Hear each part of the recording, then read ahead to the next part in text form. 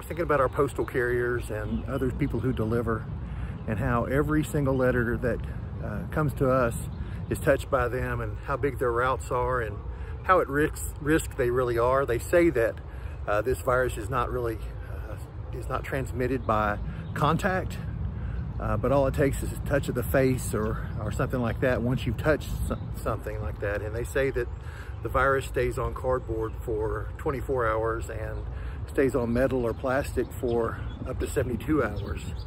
And so today I just want to pray for those guys and gals that are out there making the routes for us and making sure we get our mail and those things. So let's pray together. Lord God, thank you so much for postal carriers and other delivery folks.